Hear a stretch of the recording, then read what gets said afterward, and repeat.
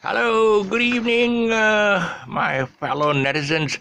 The last time I downloaded something called, somebody's asking me when, I was teaching on this, what is it, Manglish and Kelantanese dialect and the Nagari dialect and whatever Northern Kedah dialect and things like that.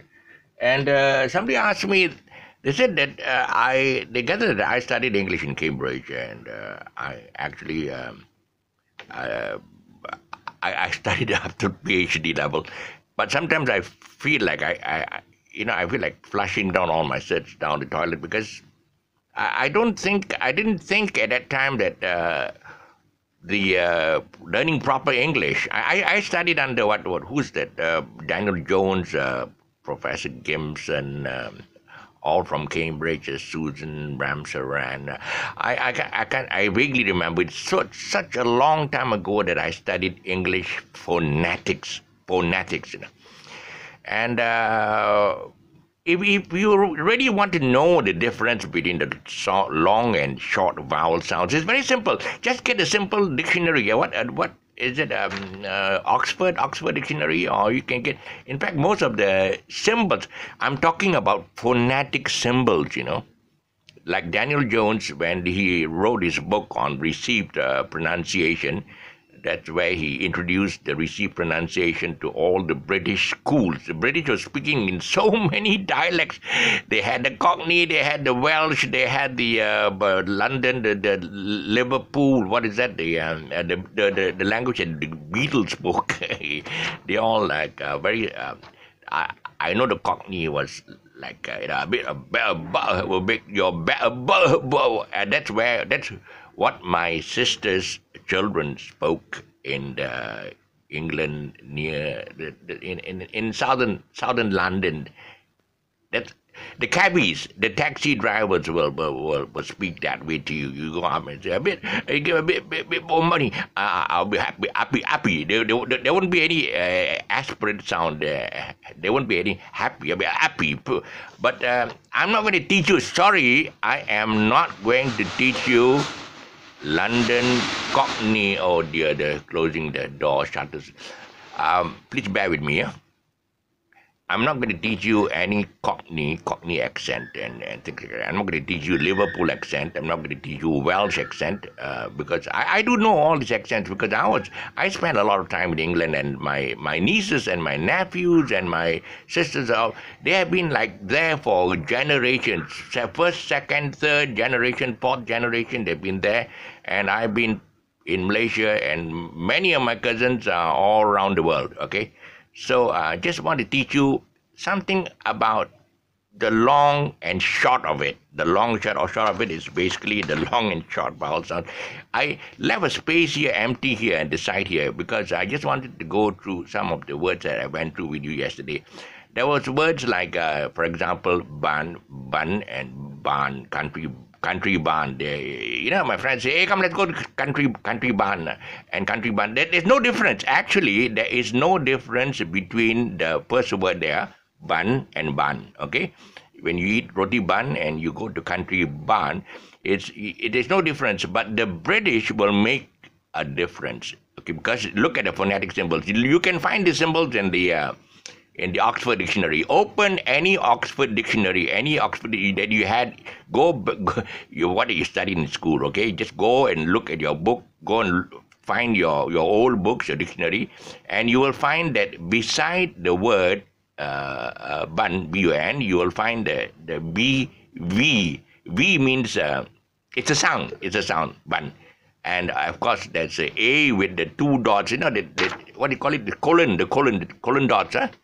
The two colon dots means it's barn, okay? So when you say father, you will see F-A-R, and you don't local, my father, but actually it's my mother. Mother is that, the top sound, mother. But my father is a long sound, my father and my mother. My mother is closer to me, so my mother would be a short sound, and my father is, your dad, they're not They do love you, but they are distant from you as far as cuddling is concerned and all that. So my father and my mother. Okay, so that's the difference between what we pronounce and what we pronounce in Britain. Here we will say my mother, father. There's no difference. But the thing is that it's not wrong. Okay, Manglish is not wrong. I'm not running Manglish down.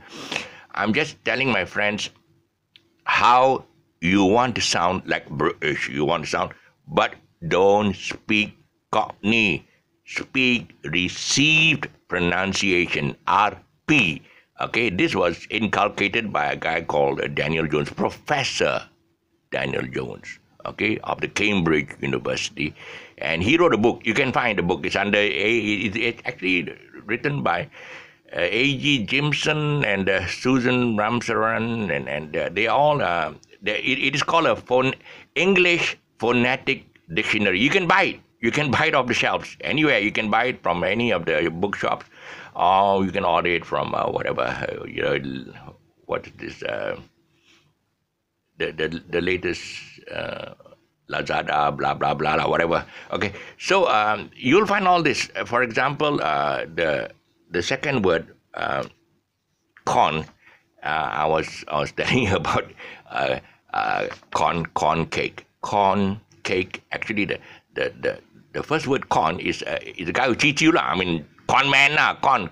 See, the pronounce and the symbol for C, the hard C. There's a soft C and a K for C. The hard C is always represented by a K. Okay, and then he's got this A that looks like it's inverted or something like that. So that's a phonetic symbol, okay?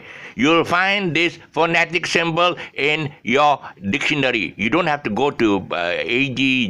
Gimson's or Professor Daniel Jones' dictionary. Just go to any Oxford dictionary, even the $2 dictionary you can find from popular bookstore.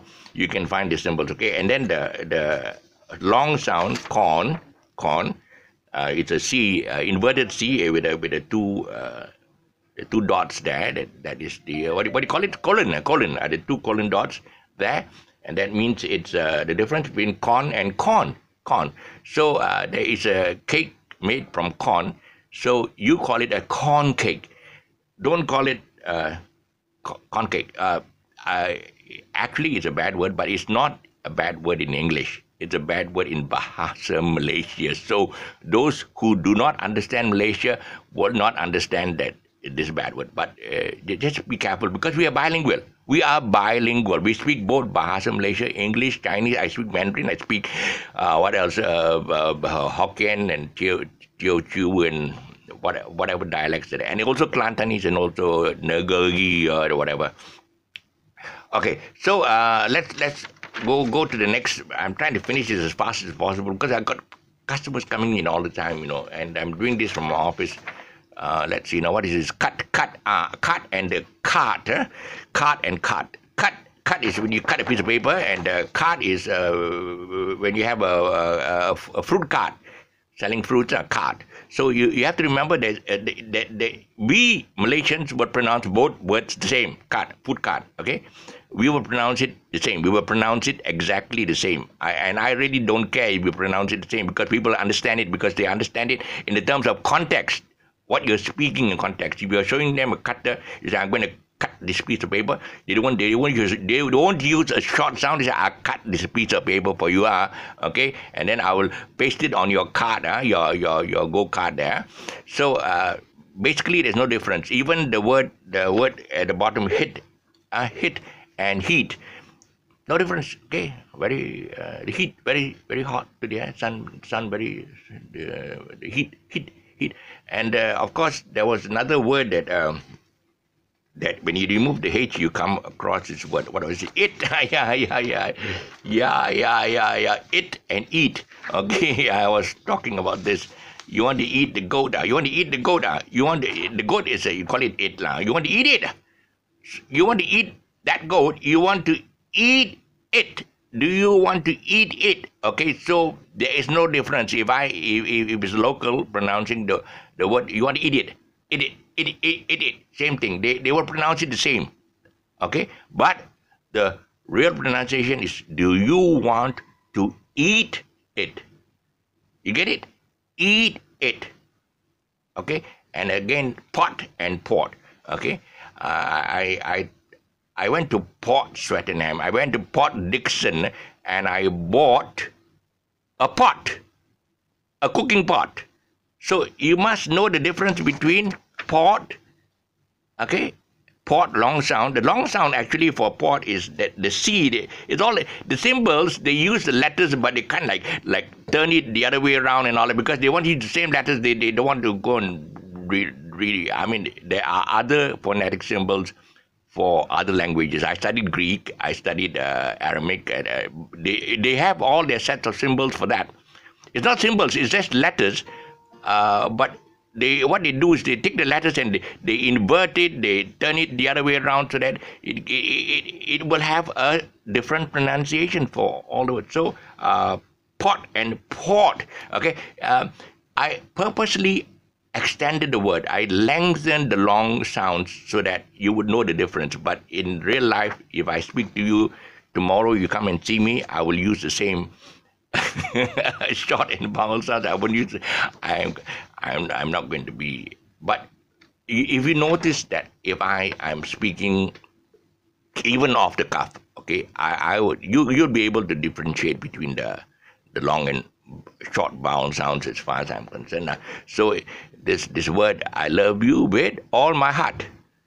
That means the guy owns a hut, and he loves the lady. He loves the lady with all his heart. So that means he's going to give her his heart, but she would rather he love him with all her heart. Okay, her. Remember, it's her heart. Heart, Heart, which is the long heart sound. Father, mother. Ha. The A is got that. It's a normal A, yeah? Okay, normal A with the two dots there. So it shows it's a long sound. Again and again, I was talking about I'm a golfer. Yeah, I putt the ball. When you putt, always make sure that your ball at the putting green, you putt the ball and it must go at least. If it misses, it should go over the hole, because if it's too short, then even if you're aiming straight to the hole and you don't enter, they say you're a coward. So you do a putt and you make sure you do your putt, okay? And of course, putt is a long sound, and the putting green, or the putting green, I call it the putting green, is part of the golf course. Okay, I'm trying to use it in a sentence so that you can work out the difference. Okay, I'm going to try to finish as fast as possible. I don't want it too long to teach all this. Okay, I'm going to later on. I'm going to go on to other sections, because I didn't realize that people were like wanting to know what is the secret behind speaking like a British. But that is bad. So British, I'm not pronouncing the T consonant. It's a consonant sound. You got to say British. You must speak proper English, receive pronunciation, not Cockney, not Welsh. Okay, don't speak the dialects. Even in Malaysia, don't speak the Malay. Jangan kecek Kelantan. Jangan. Speak the proper Bahasa Malaysia that is taught to you by Dewan Bahasa dan Pustaka. Okay, let's go to the last two. Sit and seat and tit and teat. Okay, so tit, you know what it is? Teat is at the end of the condom, whatever. It's a long teat, so that's a long sound. In the meantime, I'm going to go and I got a lot of work to do, and believe me, going into this English is I actually never wanted to do this. I never wanted to teach English. A lot of people ask me, I want to sound like Patrick Teo. Patrick Teo is, I heard he's in hospital, the Beacon Hospital. I heard he's quite sick. I don't know. I pray for his recovery. I'm actually uh, fan. I used to love watching him read the news on TV Tiga and TV3, and I used to do plays with him in our radio theater. Very nice comical. He walks with a limp because he suffered polio when he was young. But very comical guy. He would come into the studio. He'll take out the light bulbs that show whether the studio, when the studio is when the studio, the people in the studio, there's lights, and he will remove the caps and he will put in his eyeballs, and then he'll pretend to talk like Martian. Take me to your leader. Very comical guy. But I heard he's very sick. I'm sad. I'm really sad that I heard that he's in the Beacon Hospital, and I hope it's not true. I hope it is not true that he is suffering from grave illness. Just hope not true. And if it's true, I really pray for him. Pray that he recovers, because he's one of the best voiceovers in the country. Okay. In the meantime, this is Frank Jolly signing off. So please look down there, and if you see my subscribe, the word subscribe, okay, please press it. And I intend to come in to do more of this, to take over. These guys are all like, at one time, the guys who can speak proper English in this country, you can count by the fingers of your hand. This is the exact words that Patrick Teo told me, You can count by the fingers of your hand. So I asked, why? Because they used him. 99% of the commercials were given to him to do, because he was the only one who could do it. I could do it, but I was not as good as him. But at the end of the day, even the Bahasa Malaysia TV commercials, only later on Farid Emir, what's it? Farid Emir, is it Farid Emir? Farid Ismath Emir came in with his Bahasa Malaysia anglicized version, Gaya Mutu Keunggulan. He made the English, he made the Bahasa Malaysia, he anglicized it, and it was, and even Patrick Teo also did his Dorina Margarine Bar. They did a lot to improve the Bahasa Malaysia voiceovers for TV commercials. Okay, so I wish I could continue their legacy in doing so, since I'm outliving them. Okay, so in the meantime, remember, this is Frank Jolly wishing you, in the words of Patrick Teo, blue skies and nice things. Nice things. Sorry, I sometimes slur, but that's because of my suffered a, what do you call it, Bell's palsy, but it doesn't matter. I can still be understood. Okay, so look down there, you see subscribe. Please subscribe to my channel. Thank you so much. Bye.